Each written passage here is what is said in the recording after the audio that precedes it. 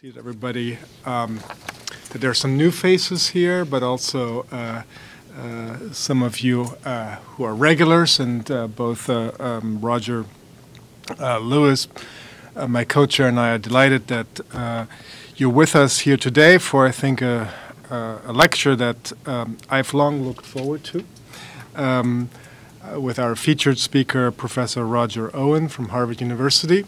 I have to say my apologies right up front. I'm going to have to leave in a couple of minutes to meet with a donor. Unfortunately, that couldn't be moved, and so I will have to bow out early. But Roger will share the session and, in fact, introduce Professor Owen, who will be speaking on historical perspective on the Arab Spring, a theme that has been with us this semester, and in fact the last couple of semesters we've had speakers on the subject. To remind everybody, next week, April 15th, we'll have Jill Bennett with us, the historian with the former historian with the British Foreign and Commonwealth Relations Office, on 6 moments of crisis inside British foreign policy. With that, with thanks to the AHA and the National History Center for co-sponsoring this event, I'll turn it over to Roger.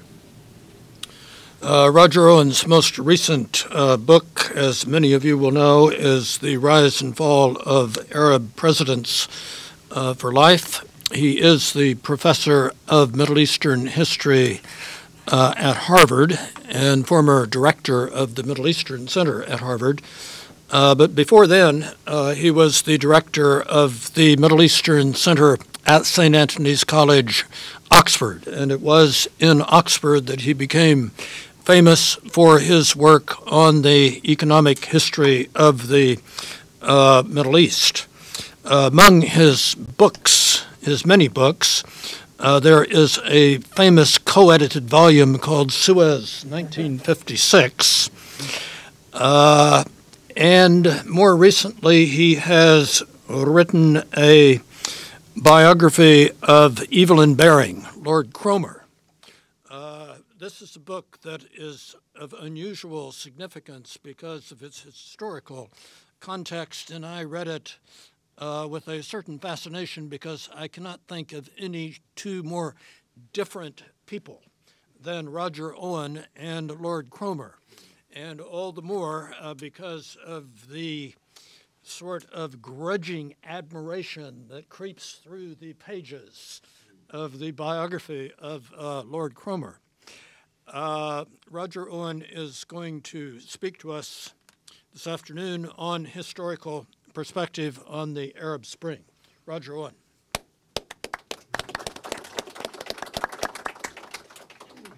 Thank you all for coming. I just want to start with drawing Roger's attention and everybody's attention to an extraordinary historical coincidence and connection. In that 20 years ago, almost to the day, when I was spending the spring term in Austin, Texas, I gave my first talk to the British Studies seminar about Margaret Thatcher.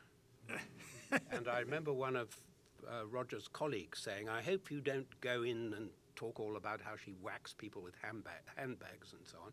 And I said, no, I will be suitably reverential. And then she dies today, of course, and the news is filled with her attempt by, actually not bad, a huge number of people to try and find her place for her in British history. Somebody said she was the best. There have been she was one of the 2 best British prime ministers since the Second World War. And as this person said, the first was Clement Attlee, who created the welfare state. I felt that is an intelligent fellow. Otherwise, people seem to have forgotten about that particular Labour government, but we're in awe of her for the Falklands and so on. All right. So I'm to talk about historical perspectives on the Arab Spring, on the assumption, I suppose, that we're all historians and the past is prologue. Did Shakespeare really say that? I saw it on the... He did. Where does he say that? I think it's in the speech before Henry V. Ah, right. Absolutely certain. I remember seeing it outside the National Archives in Washington and wondering where it came from. It sounded more American than Shakespearean to me, but anyway, the past is prologue. So I'll begin with some definitions from the title Arab Spring. Arab Spring. So I think the first point to make is that it is an Arab event, a pan-Arab event, which in some senses has united the Arab world, including North Africa, which is sometimes treated as a separate part, in a way that I don't remember in my lifetime, except for occasional events like Suez or something or other, when one would, in the Nasser period, when one would find people right across the Arab world, inspired, excited in the same kind of way, and using more or less the same language. But I also want to make the point. Would you like to come in, sir? An Antonian arrival. Go ahead. Yes. Yeah.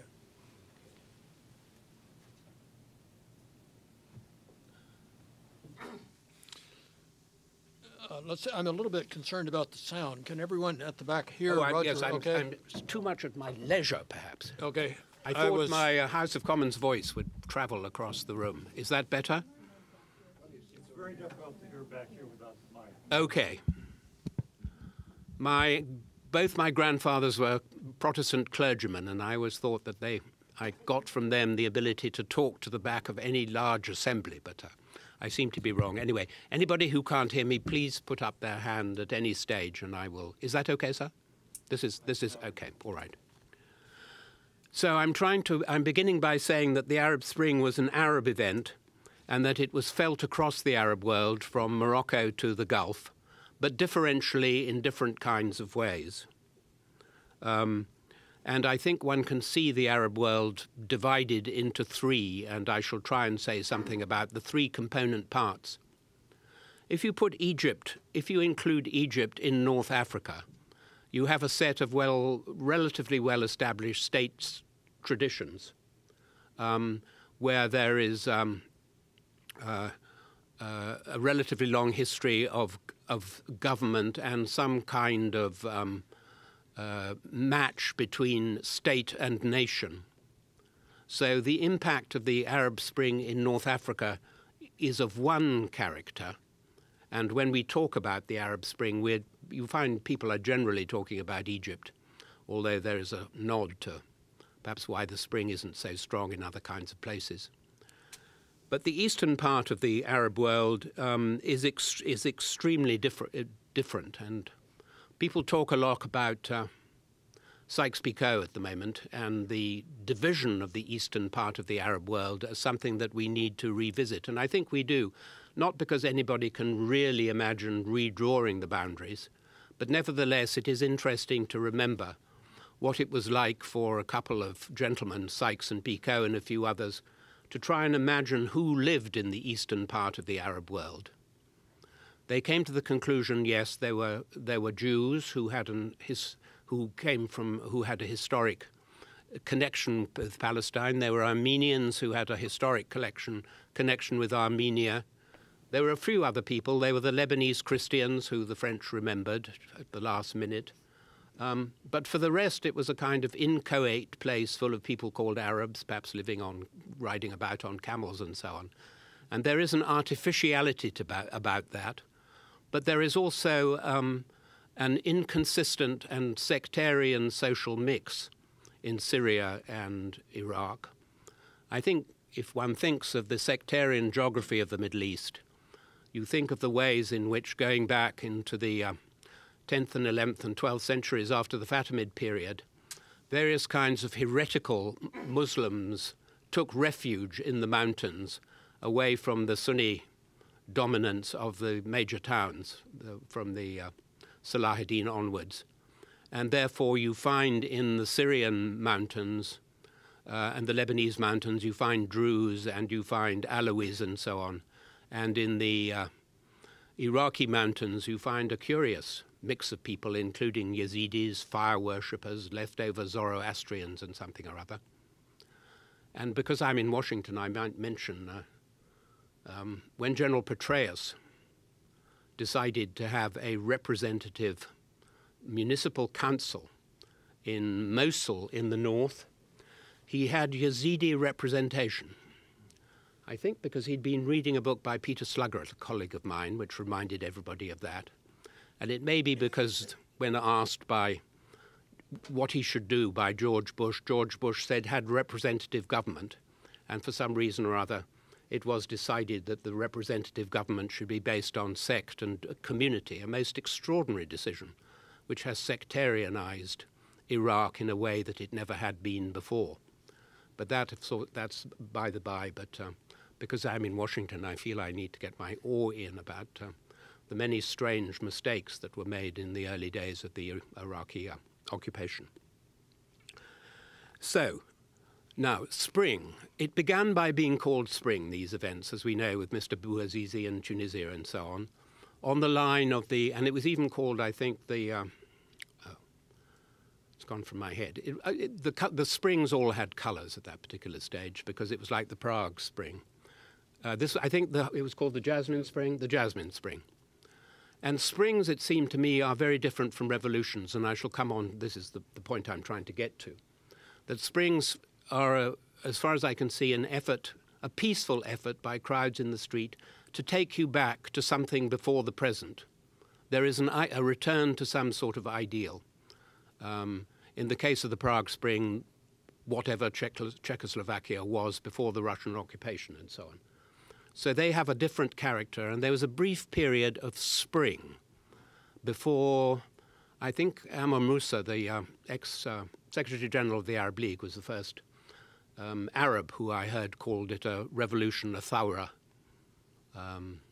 in about 10 days after Tahrir, that this is a revolution. And of course, revolution is a completely different kind of thing. It is a total restructuring of the political order. It has a sense, I think I tell my students, of revolution. That is a circle, that what is at the bottom becomes at the top. And as we know from history, revolutions are, at least bloody revolutions, which start with the overthrow of an established order, like the fall of the Bastille, are moments of enthusiasm, as I shall suggest, constitutional moments. There is a kind of revolutionary calendar that comes in, which everybody is familiar with, and they have a different character. And I shall end by saying, of course, we're only 2 years into a revolutionary process, which most people think, at least as far as Egypt and Tunisia are concerned, has many years to run. And of course, if you're thinking in this particular kind of way, what happened in I sometimes sit with Robert Danton, the historian of France, and talk about these revolutionary days and what it must have been like to be outside the Bastille in 1789 in this extraordinary moment of enthusiasm. And then we have 1794 and the famous whiff of grape shot, and somebody called Napoleon Bonaparte appears to save the revolution from itself. So there are all kinds of possibilities contained within this revolutionary moment, which we have to consider, because for some reason or other, this seems to be imprinted in people's memories around the world, and perhaps I can get some guidance. I mean, when you come to the revolutionary calendar, you decide it's a revolution. There are the people present in manifesting themselves in a form of theatre that was described by the Lynn Hunt, Berkeley historian, Lynn Hunt a long time ago, as the theatre of the people. The people manifest themselves, they display themselves. It's a kind of existential moment. And then you have a republic, which is based on the notion of the sovereignty of the people. And you have this effort somehow or other to give shape and form to this, from me coming from a monarchical tradition, a much more difficult moment, particularly when the people are so much present and so much determined, whoever the people are, of course. I mean, we're talking about the people who are in the capital city, the people who are able to manifest themselves, are determined to have a say in the future constitutional arrangements. And this is an extremely disturbing and worried moment. And you can well imagine how various people in revolutionary moments in various histories wanted the people to go home. They want them to be demobilized. They want the streets back. They don't want the people around interfering with the constitutional process in various kinds of ways. So that's the beginning of my subject matter, the kind of how we get from the notion of revolution to a revolutionary calendar, which involves elections, which involves trying to draw up a new constitution, and why this should be de rigueur. I mean, why should the Egyptians feel that they have to follow the same revolutionary calendar as the French? I do not know, except it must be firmly imprinted, this particular notion, however it's described. Of course, you do also have questions of translation. The great dispute between Bernard Lewis and Edward Said, if anybody cares to remember, was Bernard Lewis said that the Arabs can't do revolution because the only word they have is thawra, which doesn't actually mean revolution. It means the noise made by a camel as it rises to its feet, which in Arab, of course, you have to go into Arab dictionaries at that stage, and you can in fact find thawra defined in that particular kind of way. But it has come to mean in the modern world revolution. Well, I don't quite know, because there isn't. One of the things the Arabic lacks, as most other languages, is something like the Oxford English Dictionary. So one can't trace etymology, one can't trace meanings of words back. But I think somehow or other, in the general worldliness of everything and education and so on, thawra and revolution come together, and therefore, if you have a revolution, various things then follow. So that's the next bit I want to talk about. Particularly in North Africa, particularly where it was successful and set in motion a process of creating a new order based on popular sovereignty. It is a republican form of government. So I want to say some words about the logic of this process, and then some of the lessons from history which might help illuminate what is happening and what is yet to come. And this involves the observation now mixed with what we know of other revolutions, the French in particular, with a nod towards the American and various other attempts in human history in order to give meaning to this notion of popular sovereignty within a new constitution, which is to define the new political order, how power is allocated, what kind of institutional structure you're going to get. I mean, as an aside, and there are people who talk about these constitutional moments and moments of enthusiasm, it's worth thinking about the American Constitution and how, somebody will correct me, 25 white gentlemen came to draw up a document that begins, "We the people, by what right?" There's a kind of, trick involved, or there is a retreat into some notion of constitutional moments of enthusiasm, where all kinds of things suddenly become possible, which could not be possible before, and it is possible for certain people with a certain authority to step forward in order to try and mold, to shape, to draw the words of the new political order. And I'm sure I'm talking to people who know all about this, but members of the Harvard History Department refuse to be excited by this process. They lecture about revolutions, but when they actually see a revolution happening under their nose, they show no interest in it at all. And also I teach American students who have, of course, a very different idea of what is called the revolutionary process in America. But it's difficult to get them going too, so I want to provoke people into getting going and explaining to me various things that I don't quite understand about the logic of these kinds of moments and the existentialness of these moments when people, when people feel new things, expectations are raised, and there is this universal sense that there is no going back. Whatever has happened, something has happened. A page in history has been turned, and politics can only be about the new order.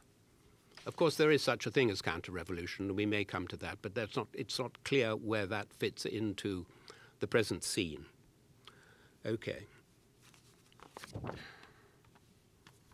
So what do? You have an election for, well, you have a constituent assembly. And in the Egyptian case and the Tunisian case, it was decided that the constituent assembly should be elected by the people. So the revolutionary calendar is we must have a new constitution. How do we have a new constitution? We have a constituent assembly.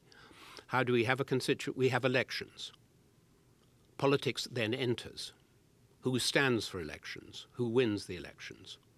The religious parties in Egypt and Tunisia win the elections. The minute you have elections, after a dictatorship, they will, in a Muslim country anyway, they will be won by religious parties for reasons that are fairly clear to everybody, I imagine.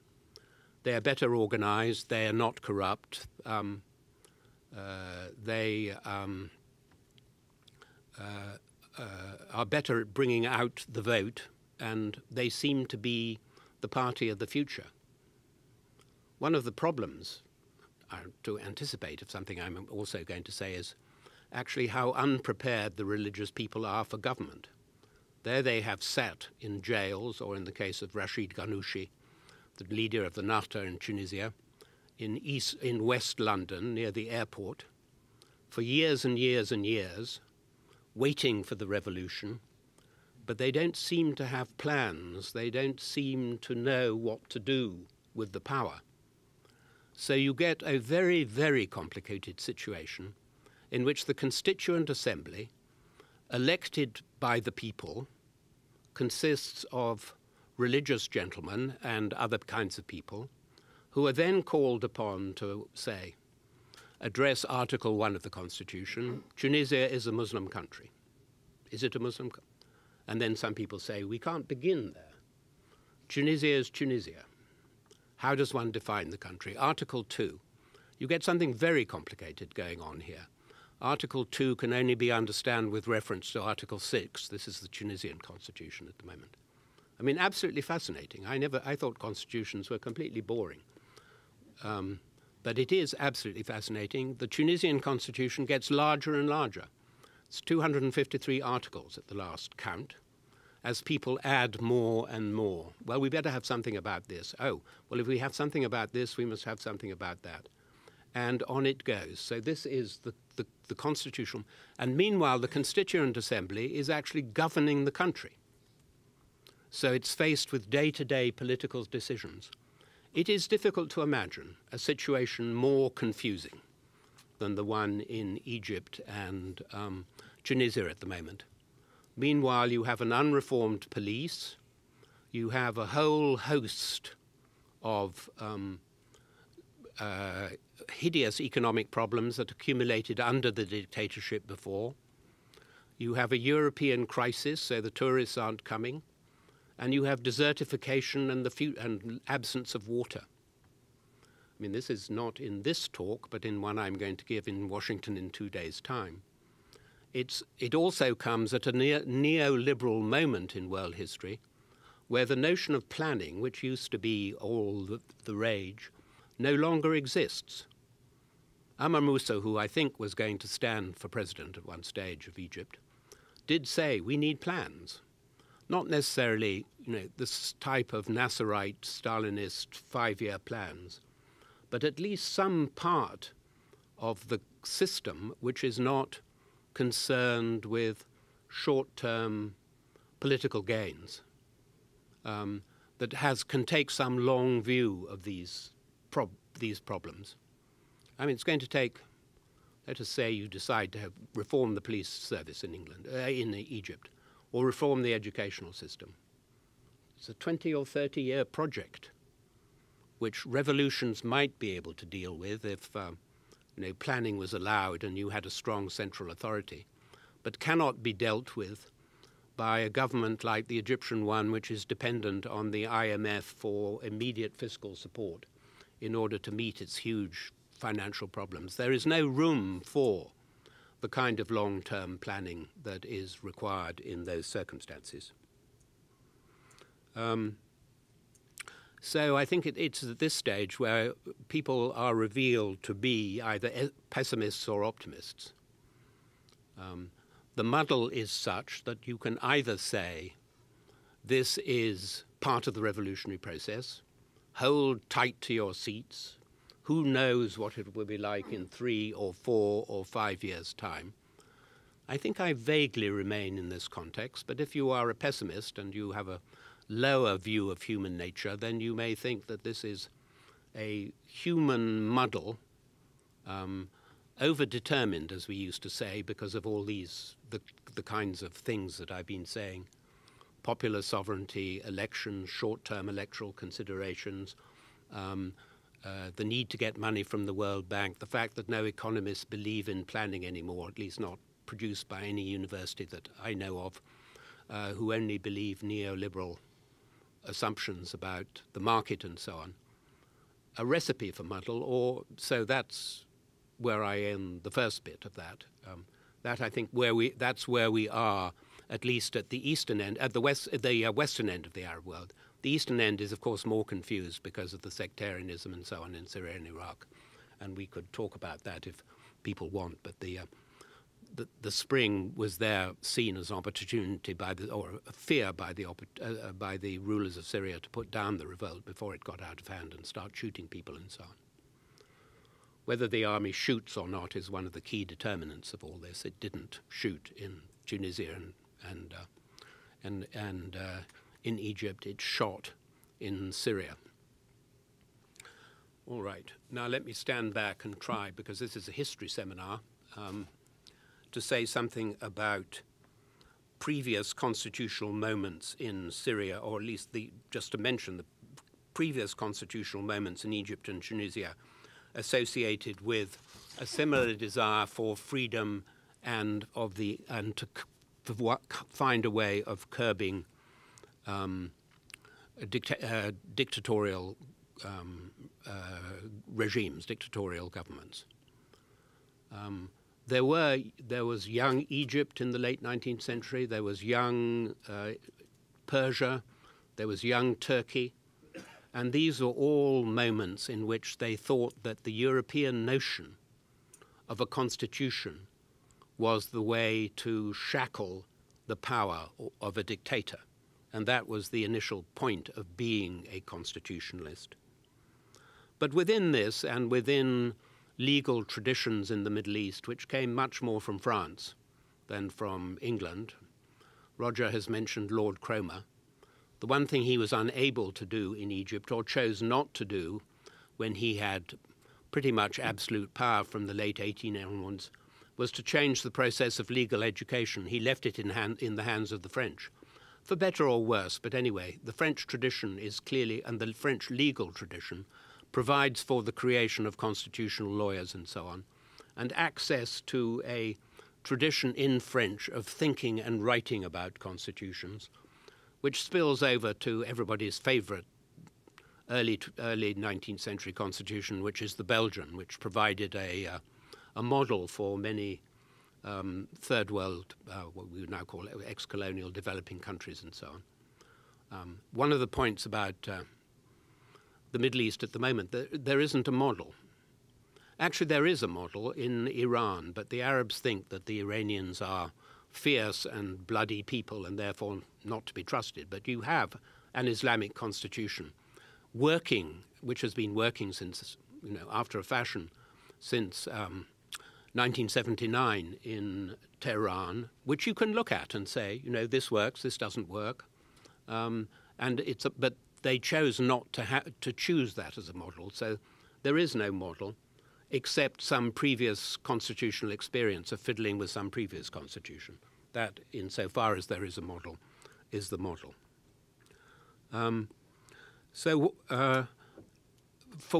the rest of what I want to say, I will just draw some ideas from recent Egyptian history, going back to the constitutional experiment which began in 1922 to 23, to see what lessons we can learn from a previous attempt in what was regarded as a revolutionary situation, although it was somewhat different. There was the great popular revolt against the British in Egypt in 1919, associated with the WAFT and the refusal of the British to allow a delegation to proceed to the peace conference in order to put Egypt's case at the Versailles Peace Conference after the First World War, which led to something called the Milner Mission and a decision by the British that they didn't actually need to occupy Egypt anymore, but could exercise a kind of indirect power, which led to the establishment of a constitutional monarchy and a new constitution in 1923, drawn up by Egyptian constitutional lawyers. So what can we learn from that? Well, first, I suppose, is the existence, as I've just mentioned, of several generations of Egyptian constitutional lawyers, or lawyers who could think about constitutions. So there was the personnel sur place on the ground and so on, who could have these rather complicated discussions that you need. I mean, I don't know how many people around here know enough about constitutions to draw up. I certainly wouldn't know where to begin. It's a somewhat recherche and involved kind of activity, not something that is daily practiced around the world, particularly where you start from scratch to begin with, and you have to work out the basic things of who you are, what sort of identity at the beginning, what kind of balance of power do you want between the various institutions of government, and so on and so on. So we have a brief period of parliamentary rule. Then this initiates a brief period of our parliamentary rule dominated by the WAFT, the major political party which wins every election, but then because it's thought to be dangerous by the king, every election is immediately fixed.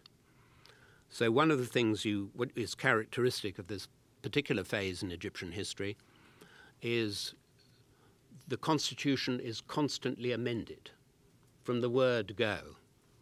And one of the important things, it seems to me, for the modern period is how on earth do you prevent somebody wanting to amend the constitution the minute it has been drawn up?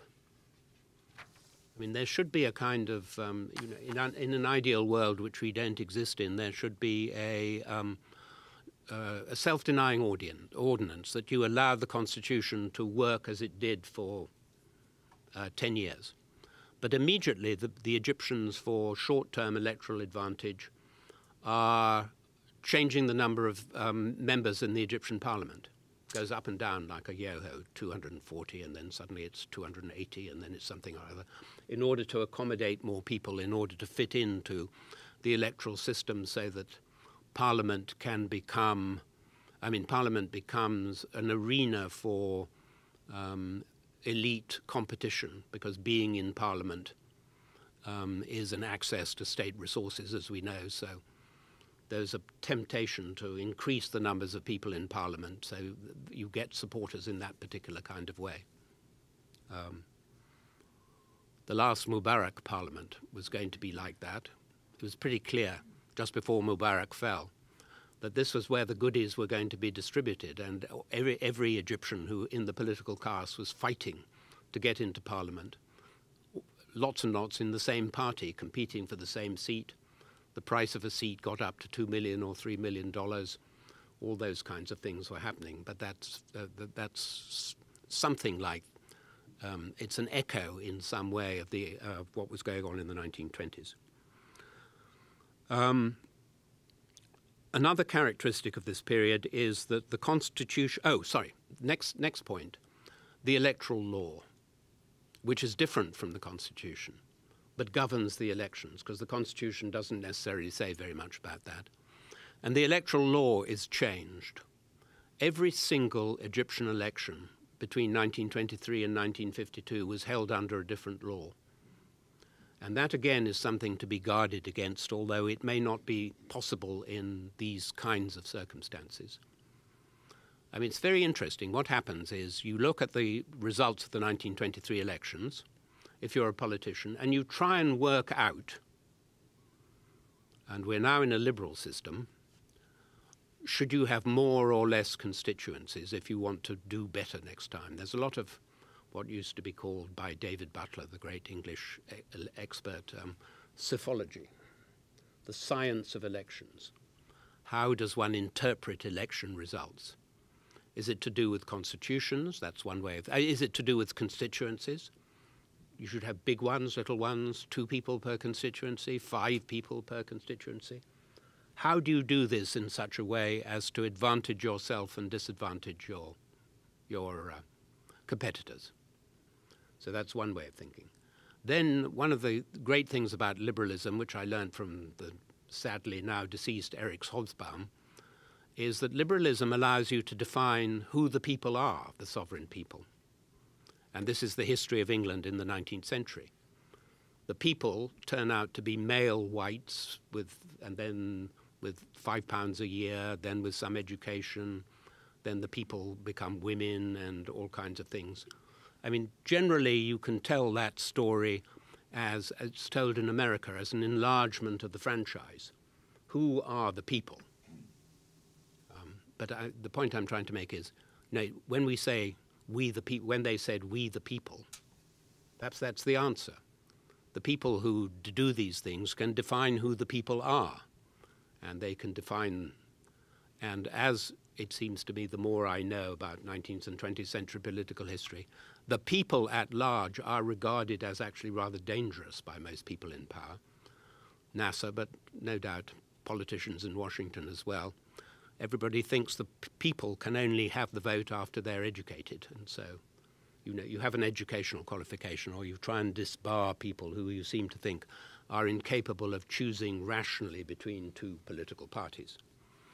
So there's a lot of this about who are the people that goes on and on during the 20s and 30s and may come back to haunt us. As far as I know, the Egyptian electoral law in the last election was the people were, can you remember?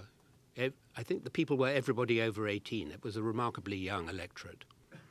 But that's not to say at the next election the people will be people over 25 or people this, that, There will be some way in which you can define your electorate to suit your choice. The third thing I think one learns about that long ago period of history is something that Gamal Abdel Nasser pointed to when he decided that he was against parliamentary democracy in the 50s. He said to an Indian journalist in about 1956 or 57, "What is democracy? I'll tell you what democracy used to be like. The large landowner got all his peasants in front of him, led them off to the polling station and told them who to vote for. That's democracy." And you can, of course, still make that comment in certain places about, there's alleged choice, but actually large numbers of people are persuaded for some reason or other to vote in a particular kind of way because they're beholden to the power structure in some kind of way. So, but in a peasant country, democracy is much more complicated because I don't think one can get away from a situation in which those people who dominate the countryside can say to the people who to vote for. The one country in the Middle East that got away from this was Turkey, but Turkey didn't have a peasantry, not in the East, in the west of the country, when the Turkish democratic experiment began under Ataturk in the 20s and 30s. They were what in England we would call yeomen, 5-acre people who were, I think, can be assumed to know that they had a particular interest in agricultural policy and in roads and in subsidized fertilizer and all that kind of thing. But in a peasant country, it's unclear how peasant interest is defined. I mean, I think the reason why India got going as a democracy was that every election was run by the Congress Party, who had persuaded the peasants of India that it was in their interest to vote for Nehru and the Congress Party. It wasn't really a choice between 2 alternatives, and yet it did get the process of democracy going after a while. So this is another thing to think about. Are there peasants left in Egypt? I sometimes say to my leftist friends, "Comrade, where are the workers and peasants?" Nobody knows whether they're peasants in Egypt or what is going on in the Egyptian countryside. Nobody goes into the Egyptian countryside. So it was impossible to do social science in the Egyptian countryside. You didn't get permission to go into the countryside. unless you were Dutch or you belonged to some part of the world which was regarded as undangerous, and therefore, if you were a Dutch woman, you could probably go into the countryside. But it's very difficult to conduct and think sociologically. So we don't know.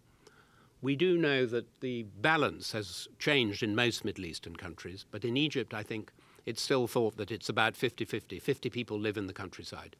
So what about democracy in the countryside when the social relations are such that groups of people who let us call peasants, however we try and define them, cannot necessarily be expected to make up their mind. Then we have, of course, the secret ballot. I didn't go into that. That's very interesting. Anyway, going back to 1923, there wasn't necessarily a secret ballot. You shouted out you were expected to say in a loud voice, particularly if you were illiterate, I vote for this, that, and the other person, and then somebody listening outside could pay you £5 or give you a clip on the ear according to what they heard you vote. So we also have that, but at the moment I think you have a secret ballot and a desire by the people to be present in the polling stations as best they can. And then we have the concern with an appearance of legality, the appearance that regardless of what is going on, it is covered by the Constitution. And I don't quite know what to make of this, why people should be so concerned with legality. You might argue, I suppose, that the more dictatorial you are, the more you have to pretend that you're doing something according to the Constitution and the law. But this certainly mattered to Ben Ali, the tyrant or the dictator in Tunisia. Whatever he did in order to limit the franchise, in order to disrupt and control the political process, it was done according to the Constitution. So that's another feature of the desire by competing groups in order that the Constitution should provide them with some kind of legal cover, and then you have to have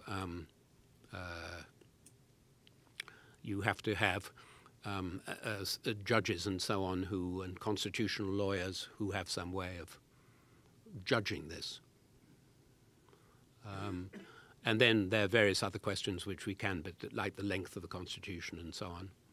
We have coming to Harvard from Egypt in about a couple of weeks' time a leading constitutional lawyer from Egypt called Al-Sharif, whose idea is that constitutions should be short, as short as possible. He likes the American Constitution.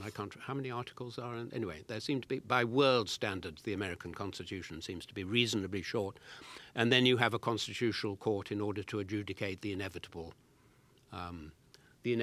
challenges and so on. That seems to be one way of arranging these kinds of things.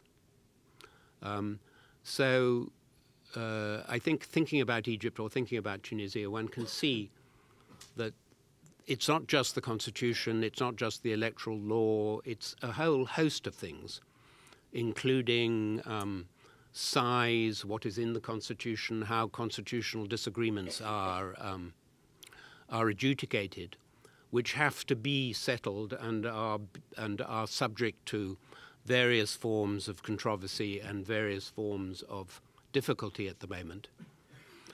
And you can see why President Morsi, of whom none of us now have a very high opinion, thought that the whole point was, let's get the Constitution behind us, let's get some agreed document, so that we don't have to go back to it the whole time. Let's have a few elections, let's play along with whatever the Constitution is for 5 years or 10 years, and let's get used to it and let's see how it goes. But that hasn't proved possible, partly because Morsi himself has undermined the very consensus that is necessary for a sufficient number of Egyptians to say, this is the constitution we want. How do you get constitutional legitimacy?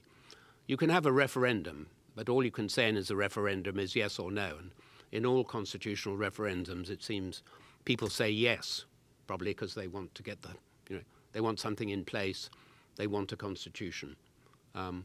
But if it's constantly subject to division, I mean, the liberals now in Egypt, the so-called liberals, the secularists and the Christians and so on, were demanding constitutional change even before the constitution had was dry. The ink was dry. So I think that's more or less what I want to say. That there is the first point is that constitutional moments, moments of enthusiasm, moments when the people manifest themselves, when popular sovereignty is demanded, when the people are not just vague words but are actually present. In the case of Tunisia at one stage, hammering on the door of the Constitutional Assembly. Let us in, they said. We want to participate. And they had to be ejected. They sometimes rush into the Libyan Constitutional Assembly at the moment and have to be ejected because they say you're not representing the people of Misrata. It is a very messy form of government, Republican government, popular government. And we can see it trying to manifest itself, trying to organize itself, and I find it fascinating, but as I say, it gives you a very bumpy ride. Thank you.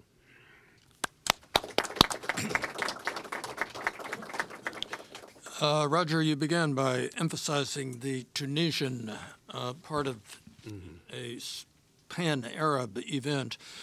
Just to help us with the chronology, how would you define the main turning points in the Egyptian part of it, especially since then?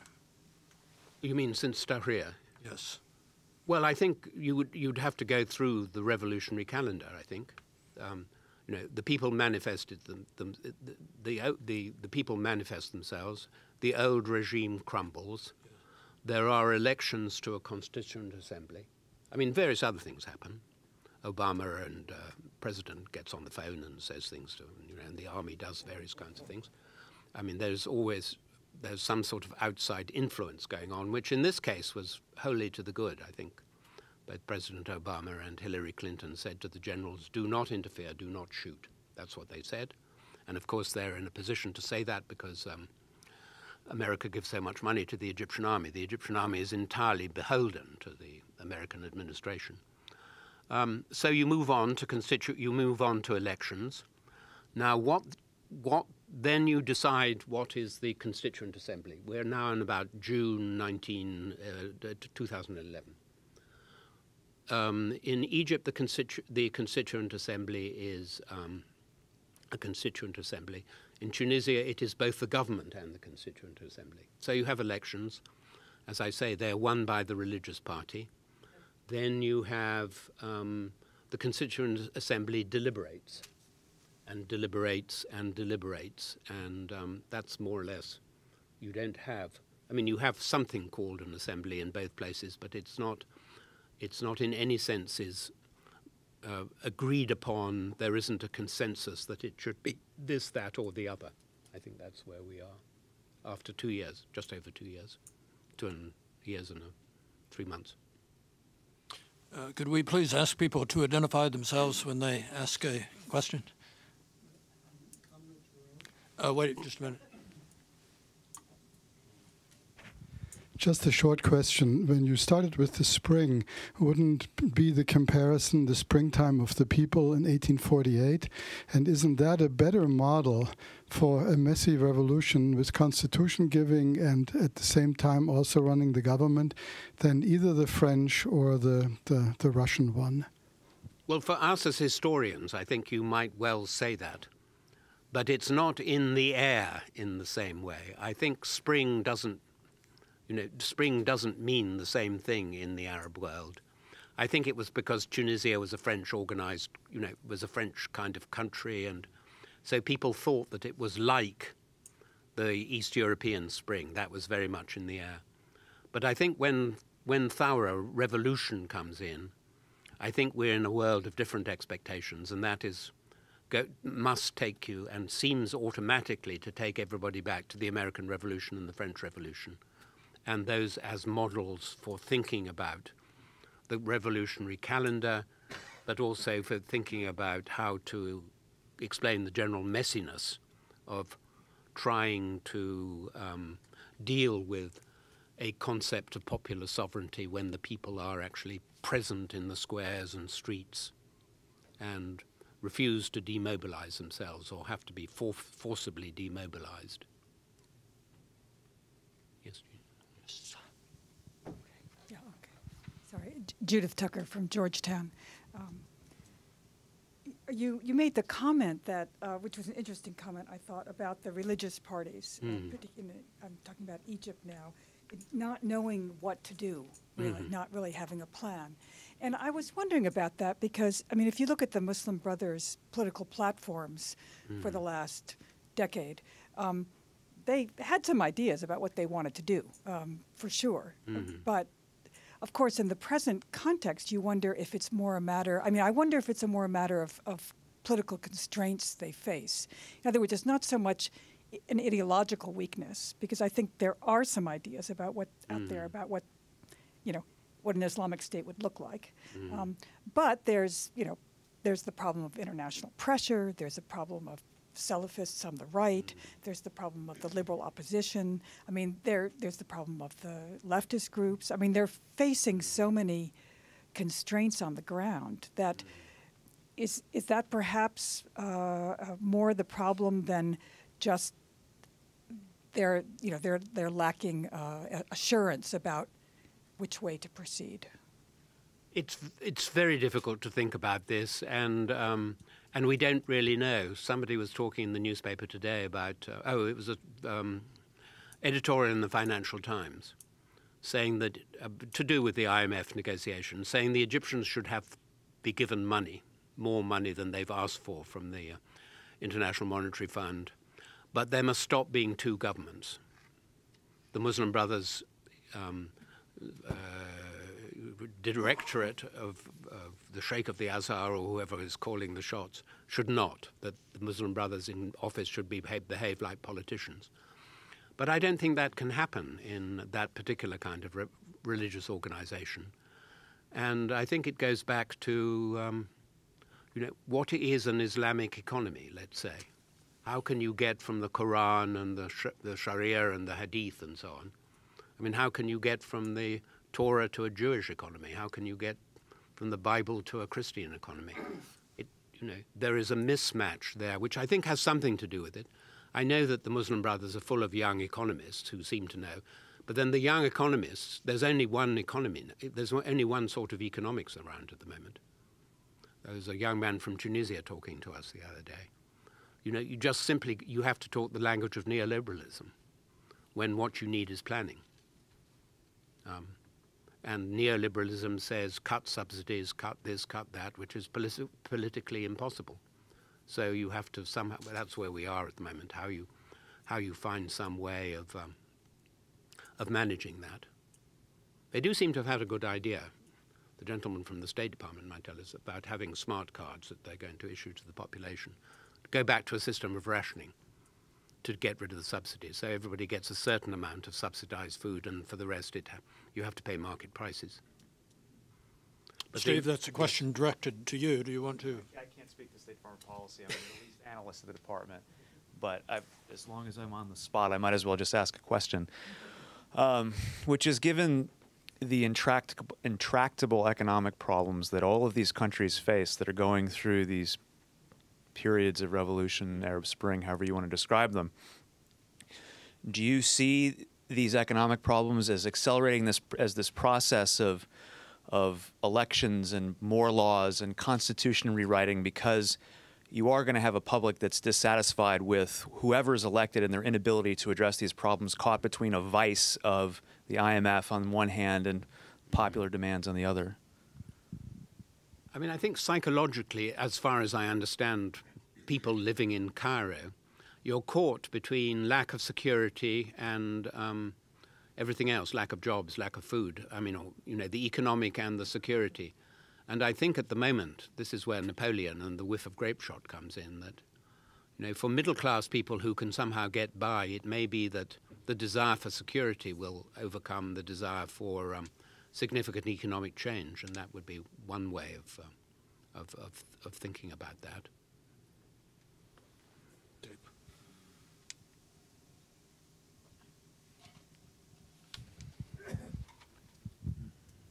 My name is Stephen Shore. I understand the one unique feature of the Egyptian economy is, or was, its heavy dependence on revenues from tourism. So how on earth could you get an Islamic or any other kind of economy unless you have an environment that is at least as no less attractive than Mubarak's rule was in terms of drawing people to see the museum in Cairo and tour the pyramids? I think that the reason why, I mean, tourism is down because there's a recession in Europe at the moment. And I don't think that when it revives, the fact that women in bikinis will be seen on the beaches of the Red Sea or something or other is an enormously important matter. And I think the commercial aspect and the hotelier aspect of the Muslim Brothers is sufficient, that they will not put up with people who try and interfere with the tourists. There will be some isolated things. And I think that kind of tourism is quite good, actually, because that's how the Tunisians organized it. The Tunisians were on, the Europeans doing their European sunbathing bit were on certain beaches in Hammamet and so on, but it didn't really impinge necessarily on the lives of the sturdy peasants living inside the country. So I'm not sure about that. I mean, that, and I think I think that this raises a question that I should have talked about. I mean, I think the future of North Africa is obviously a European future. That's where they sell most of their goods, and that's where they get most of their revenues from. And so they will have to have an accommodation with, somehow or other, with the governments of the Mediterranean side, the French and the Italians and so on, about these kinds of things and the need to allow it to happen and not to be interfered with in any kind of way. That would seem to me the obvious future, that you look across the Mediterranean and try and organize it in a kind of way through the tour operatives. The Germans were rather good at that at one stage. They had people on Lufthansa telling people who were going to Islamic countries that you must take your shoes off before you go into a mosque, and you must be respectful of, commerce must find an accommodation, I think. I'm Joel Rayburn from the National Defense University, and to begin with, Google tells me that the line, "What's past is prologue," is from Act 2 of The Tempest. Oh, thank you. Having served in Iraq, I can tell you with my own eyes that the border that bisects the Jazeera and the Euphrates Valley does not exist for the people on either side of it. It's a dirt mound that's not higher than this room, which is unguarded, and the people on either side act as though it's not there. So there's no, from my own experience, there's no barrier between the Syrian conflict and Iraq, and vice versa. But I wonder, what does history tell us about whether the revolution and the new order, the emerging new order in North Africa, is or can be insulated from the conflict in the Levant? I mean the Eastern Levant. Yes. Well, I think the key is Egypt, and I don't know that we could persuade the Egyptians that they're North African. But that's the way in which the two worlds are connected, it seemed to me, through Cairo and through the close proximity to Palestine and so on. And I'm not sure how that will work out in the future, but I have a feeling that the two parts of the Arab world are pretty much divided, and I didn't talk about the oil states, of course, which are beyond that. So that's so I feel that when one is thinking about the future of your part of the eastern part of the Arab world, boundaries don't matter, but they do. I mean, Syria is Syria, and Iraq is, whatever happens. Jordan is Jordan, Lebanon is Lebanon. It's what to do about the leftover problems in these countries, which have survived and recovered. Well, got over an experiment by two dictators, Hafez al-Assad and Saddam Hussein, to impose a non-sectarian nationality on Iraqis and Syrians. Quite successfully, it seems to me. But that's gone now, and the whole system has been sectarianized in the eastern part of the Arab world. And then borders don't matter in the sense that Iranian weapons will pass all over the place, and leftover Iraqi weapons will pass all over the place, and so on. And it's a mess. It's a mess. I wouldn't like to have to deal with it if I was John Kerry or somebody, even to begin to think about it. But I do think, going back to Sykes-Picot, recognizing, well, I think you have to recognize two things. One is why the eastern part of the Arab world was carved up in the way that it did. And then the second, why after a period of secular dictatorships, you get rampant sectarianism all over the place, for which I think the Iraq War is somehow responsible for. And that's a very poisonous and dangerous situation. I mean, I think one wants to get back to some notion of patriotism, not nationalism, that somehow the Syrians are united because they say our country is very beautiful and our girls are more beautiful than your girls and our cooking is more and our mountains and all these kinds of things. You want to get back to some feeling about, not ideas about Syrian nationality, that it has to be this, that, or the other. But somehow or other, the Syrians do seem to love Syria. And I take some comfort from the fact that Syrians in London don't kill each other, or Iraqis during, that they don't spill over these things. So there's a kind of residue of love of country that one could probably work with, I can't quite, but which might get over this terrible sectarianism that is affecting everybody at the moment. Yes. Landis Jones, University of Louisville. You seem, in defining revolution, to emphasize political. As a student of comparative government and of American constitutional law, we usually differentiate the American Revolution as being different from many later ones in that it was totally political. I'm not sure that you intended to emphasize the Arab Spring as being totally political. It seems to me there are a whole lot of social issues that have whelmed up here, including the rights of women. Yes, I mean, I would say the causes are all over the place, but the causes are certainly economic. That's why people found their way into the streets and so on, partly because of bread. But I think at this constitutional moment, there is no disposition to think about economic matters and redistribution of income or anything of that kind. And whether that's because it's the neoliberal moment, whether it's because the religious governments either can't or aren't interested in that kind of thing, that seems to be where we are at the moment. At some stage, well, to go back a bit, what used to be the left in the Arab world was incorporated within the revolutionary regimes of Nasser and so on. So there isn't any political representative of people who want some redistribution of income that are politically relevant at the moment. But in time, that must remedy itself.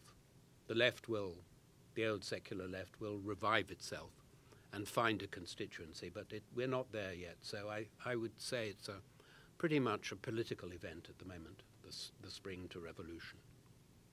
John, and then Ross. Hi, I'm Don Wolfensberger with the Wilson Center. I thought it was interesting when you're mentioning the fact that so many of these countries, before the ink's even dry on a constitution, are already trying to rewrite it, and that wouldn't it be nice if they had a little 10-year hiatus before they revisit the Constitution?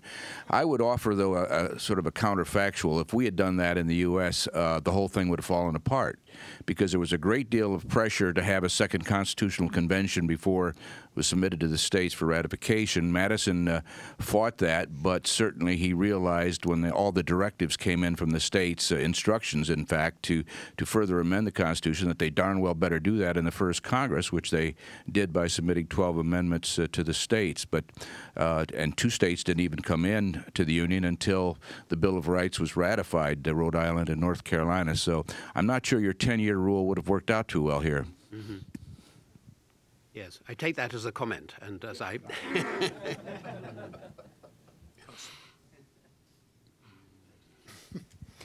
Ross Johnson, Wilson Center. The question that I suppose has no answer. Why the sort of inevitability of the revolutionary calendar. One thought that elections without some prior development of civic society make no sense, and yet there must be elections, and we see how that plays out in other places too, Gaza, you name it. I suppose the question would be, can we find any case where there's any kind of pause or thinking, maybe we don't really want to have the election yet? The comment would be, I suppose in the Eastern Levant and elsewhere, one would like to see patriotism developing, as you suggest. Comparative experience doesn't give us much reason to think that can happen. If we think about the former Soviet Union, if we think about Yugoslavia, artificial states held together with some coercion, once that relaxes, disappears, ethnic, sectarian tensions seem to be inevitable, and I'm not sure you can ever get past that. We couldn't in those countries, so should we have any optimism in the countries you're describing? I don't know. I mean, we may be back to the old saw that the democracies are only European, or the European dependencies, that there's something about history and something about culture and so on that you have to have in order to manage peaceful competition and establish the rules. I mean, it is difficult to find satisfactory practicing democracies outside Europe, in Africa and places like that. So, so I don't really know how to say anything terribly helpful about that, because these are large kinds of things. I mean, what I'm, I suppose, trying to say is maybe this is something that has not happened in human history before, that we're also talking about in Egypt and Tunisia, where the people appear in very large numbers in the center of the, like in Tahrir or in the Avenue Bourguiba in Tunis, in an atmosphere, having overthrown a dictatorship and calling for a new order. Who represents the people without elections? And how can the people be present in a political structure without a constitution? I mean, it seems to me logical, although not necessary. I mean, we can probably think of other occasions when similar things happened, but this didn't happen. But I'm struck. I mean, maybe that's the answer. They're not copying the French. It's just simply, if the people are present and can't draw up a constitution by themselves, you have to have representatives. How do you do that? You must have elections. And then, as I say, the elections are won by the religious parties. There is a kind of iron logic about that I see. I would like people to quarrel with me about that, but I think that's what I see. And therefore, people who don't like that, like Bashar al-Assad, say, we're not, not on my turf. Dave Ottaway, senior scholar here. Just a minute, Dave. Are you the Ottaway of Ottaway, the North African? Yes. Yes, yes, sir.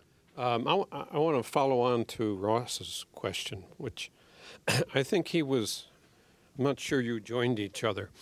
The question is what we saw in Yugoslavia, which I covered as a journalist, the falling apart. Ethnic nationalism that's been so strong, all the new nations of Yugoslavia are based on ethnic identities, and so are they in Eastern Europe. So why should Syria or Iraq be different, and what's going to hold them together when you have centrifugal forces like Kurdistan and Iraq? And I don't know where the Alawites are going to go, whether they're going to go to Latakia and set up their own little enclave or whatever. But anyway, when you have now burning ethnic nationalism, particularly in the Levant, what's going to keep them together? Why should we not consider Sykes-Picot as going to be rewritten on the streets and in the mountains? Well, there's an interesting parallel with Yugoslavia in that Tito managed to create a Yugoslav identity, of course, and there was, of course, a Yugoslav identity that goes back in time, and Yugoslavs talk very happily about their football team, their soccer team in the 1920s and 30s and so on. So there's something to work with, and then he's swept away. But I think that takes a territorial form in the Balkans, doesn't it? And I don't think any of these, as it were, alternative popular movements in any Arab country have taken that form. I was talking to somebody just back with great enthusiasm from Kurdistan, Iraqi Kurdistan, and which is doing extremely well.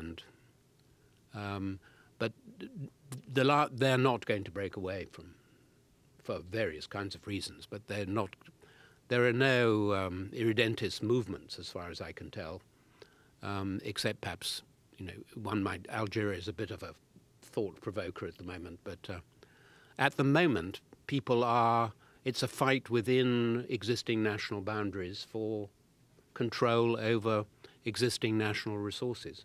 It may change, you're right, but I don't see, perhaps other people, in theory it's a possibility, but it doesn't seem to be on the cards.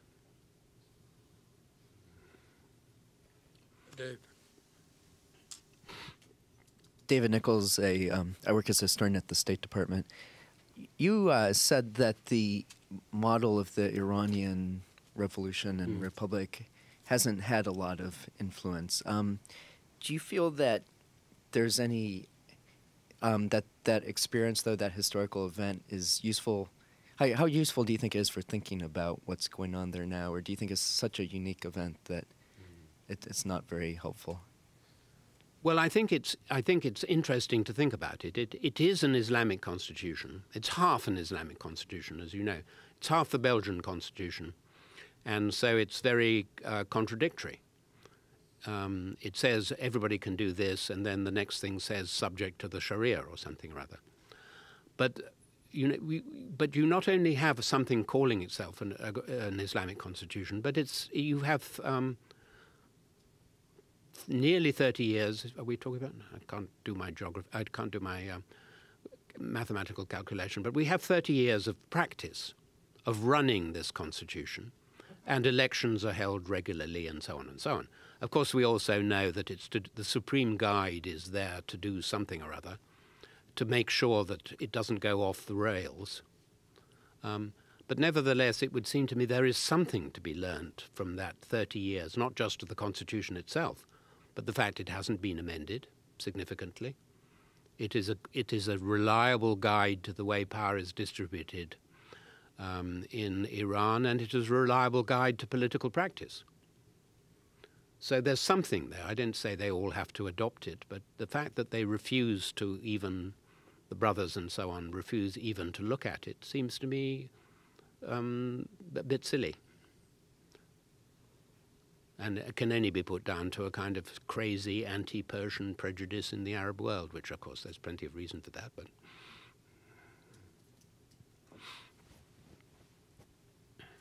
Thank you. Jeff Rieger, Georgetown University. Your discussion of Egypt in the 1920s was fascinating, and for me, the most interesting part was that it didn't really resonate with the experience in North Africa right now, or Egypt in particular, but much more so the monarchies like Jordan, Kuwait, Bahrain. So I was wondering if you could perhaps talk a bit more about the monarchies, if we can group them as such, understanding that Morocco is much different from Jordan, from the Gulf monarchies. But thank you. I mean, that's the big puzzle, and Greg Gores and all kinds of people in our field talk about why the monarchies have been able to contain the spring rather better. And it's very difficult to know, because you're arguing a negative. Why hasn't something happened? Why haven't people hammering on the palace doors? Although it's also true, even in the Arab countries, the palaces have not fallen. Nobody has actually attacked a presidential palace. I think I'm right in saying, aren't I? Pardon? Yes, what? The president, yes, the president, well, it's a house, but it's also a fortified army camp in Sana'a, isn't it? And has anti-aircraft guns all around it and so on. I don't think anybody has come up with that, whether it's a kind of deference, whether it's that the monarchies managed to make significant concessions in time. But their day will come, because their model is the British model of constitutional monarchy.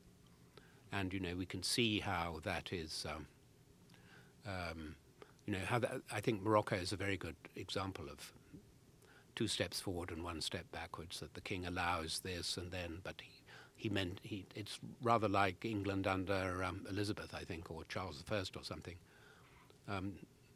You have ministries perhaps controlled even by members of his family, the interior and foreign ministry and so on. So you have a kind of differentiated system.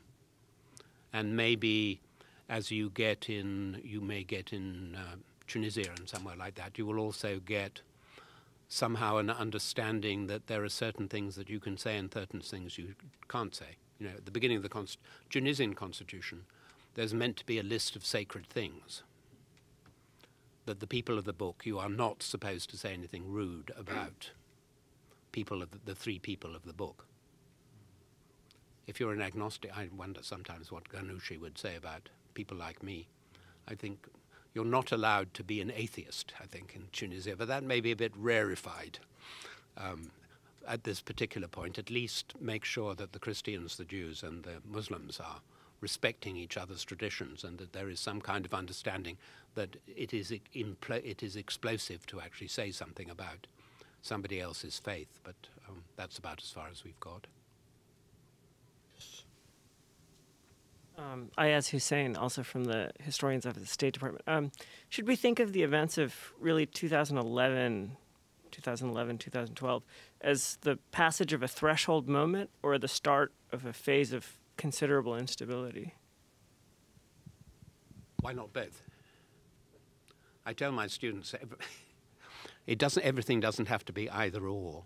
I mean, I think it's a threshold in the sense there's no going back. But that tells you nothing about going forward.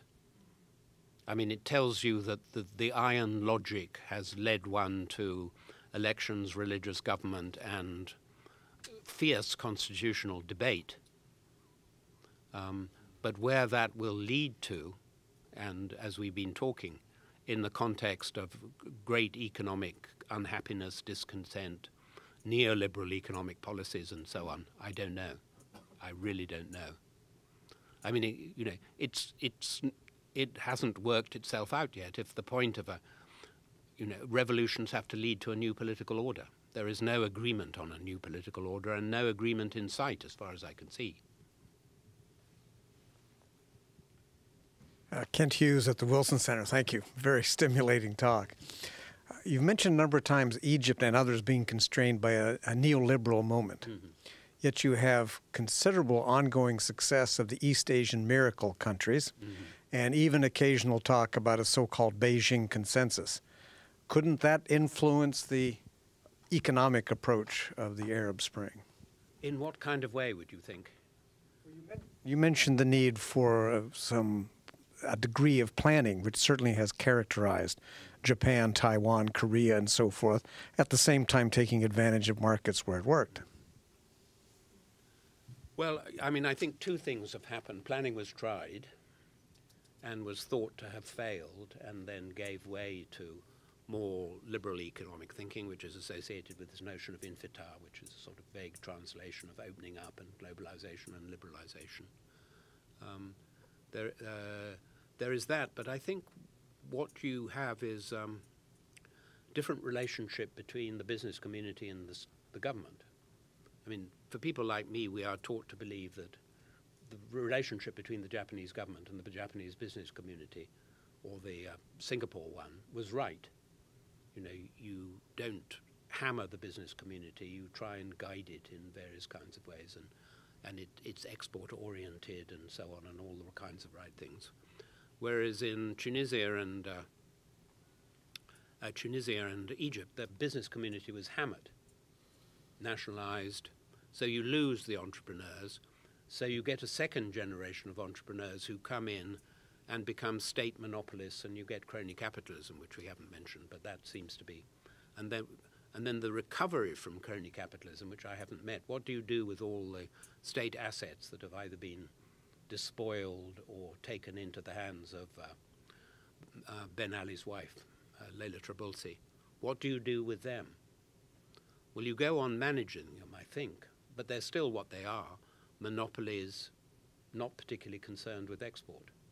So we have a desire to, neoliberalism should get you opening up, but you're not quite sure what how to export, and even to begin to think about what your assets are that might export. We need to begin to bring this session to a close. Could we ask for a last question or so?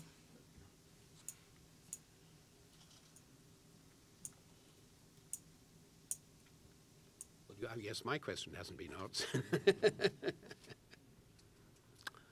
Why is this a worldwide phenomenon that somehow or other, mysteriously, it's in everybody's genes and everybody's historical memory, that revolutions are followed by elections and new constitutions?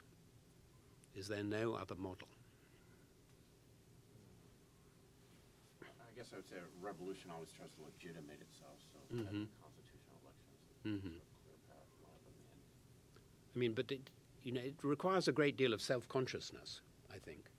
The Egyptians have to say, we are having a revolution, and not only are we having a revolution, but we are having a revolution like all world revolutions.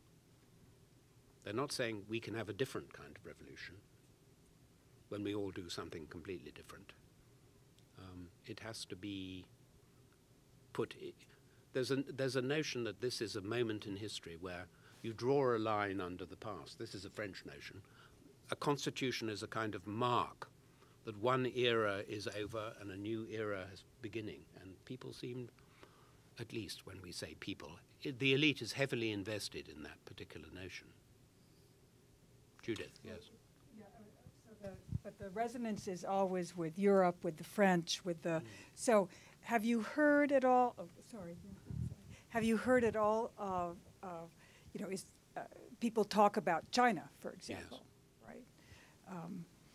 Right? I'm less likely to think they will refer directly to Russia, but the Chinese Revolution. Yes. And I don't remember hearing people cite Chinese Revolution. Why not in this moment? There are a few Maoists and a few Trotskyites around in Egypt who talk about these things, but these are that was a way of being different at one stage. But I don't know that much thinking has gone into what a Maoist or a Russian constitution would look like.